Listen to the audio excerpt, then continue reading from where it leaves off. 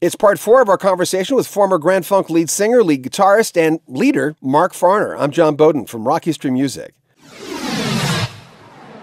Grand Funk had huge albums in the 70s, like Closer to Home from 1970, which featured the title tune along with I'm Your Captain.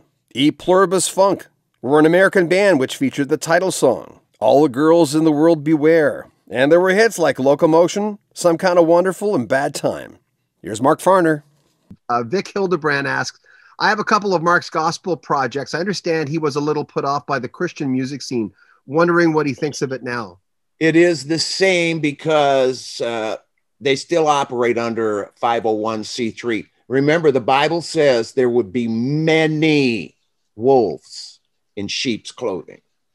Not like you're going to have to look around and search and hire a private detective to see. No, this is way out in the open, blatant, sickening from my point of view, because, you know, I've been to heaven and back.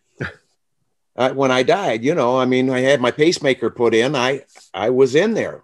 So I know what I'm talking about. As far, the only thing is, on that side, in that tense, that part of your existence, you know all things. And you even have the resolve in that state of being for the purpose of these earth years. You know everything. You know everything. Many people would like to have that resolve right now. You know, what is the purpose? But I tell you, it's love. It is forgiveness. Forgiveness is the perfect expression of love, because when it is sincere, there is nothing greater, and we are in control of it. So if we want to get some of that, we gotta give some of that, you know, give that forgiveness with the same measure that we expect to be given to us.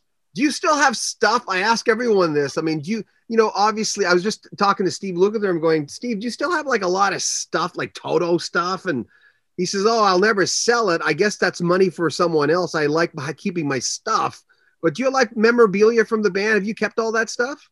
I kept not all of it. I mean, most of it went away, but it's a piece here, a piece there. And some of it's even behind me. My Boy Howdy can that I got from Cream magazine. Lester Bangs was doing the interview, and he called me the day before. They were going to drive up, and I'm going to take them for a ride in northern Michigan on the inland waterway. So we did that. But he says, is there anything I can bring you from the flatlands? I said, yeah, bring me one of the Boy Howdy cans, you know, because I always like to see them on the cover of Cream. They always got that Boy Howdy. Well, he brought it to me. God rest his soul.